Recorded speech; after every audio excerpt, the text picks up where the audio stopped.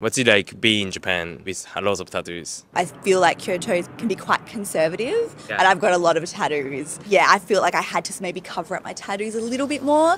And sort of our hotel had a public bath, and I wasn't allowed to go in the public bath because of my tattoos. But I expected that. I sort of had already read up on that before I came over, so it wasn't a big shock. But I was still like, oh, okay. So yeah. Except onsen, did you find any extra difficulty or? Just the onsen, like Okay. I didn't personally. I'm not sure if other people sort of have different experiences, but personally I didn't.